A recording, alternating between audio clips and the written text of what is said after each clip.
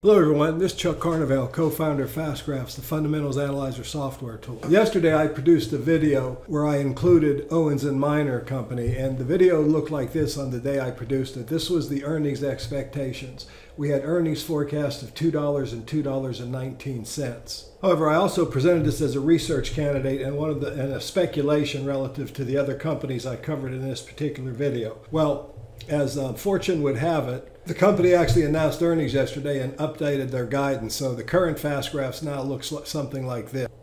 The company guided for earnings to be somewhere between $1.45 for this fiscal year and $1.65 for next fiscal year. So now we have 2 years of down earnings expected, and of course the stock has reacted very badly in after-hours trading. We'll go to Seeking Alpha here and look at what's been going on. It's down $5.19. Now, one thing that I've designed FASTgraphs to do, and I want you to notice I did it here, is to be able to go into these other research services. And how you do that is you go to these external links here, and I went into Seeking Alpha, I go into Morningstar, the Wall Street Journal, Bloomberg, etc. And you can also go directly into the company's website. But what's happened here in this particular case is the company reported earnings and they guided significantly lower than what analysts were forecasting earnings to be going forward. Now, what happens when that happens is that we have to wait till the updated data is filtered in through FASTgraphs. So this is the website that we get our data from. This is Standard & Poor's Capital IQ, and I do want you to notice, I've highlighted the line here, that the analyst estimates have now been updated to a median estimate of $1.45 for 2018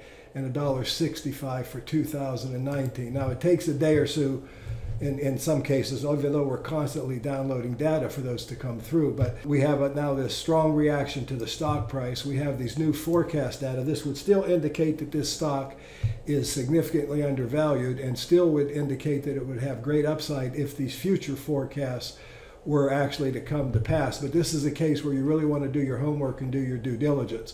One thing I also pointed out in the previous video, this company has a very high dividend yield right now, and I'm not sure what's going to happen to that dividend. I'm going to look at it more closely, but the company's operating cash flows have been very erratic, and as I also showed in the previous video, their free cash flow has been very erratic. And what I use both of these metrics for is to give me some comfort in how well covered the dividend is, and that's obviously very questionable with this company.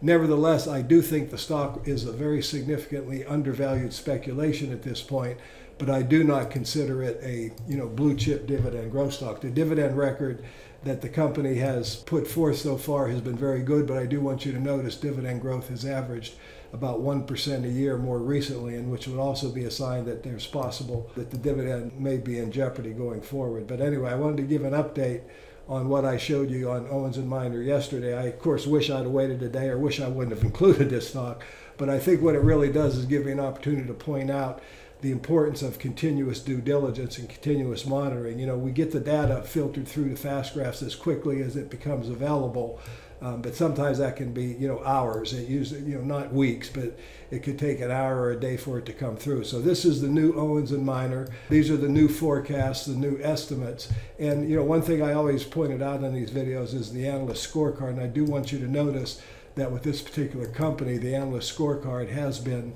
somewhat spotty. The analysts get this company right a lot, but they also miss it a pretty high percentage of the time. So here we have the new estimates. We have a $1.65 forecast for 2019 and a $1.73, which is only a 5% growth rate.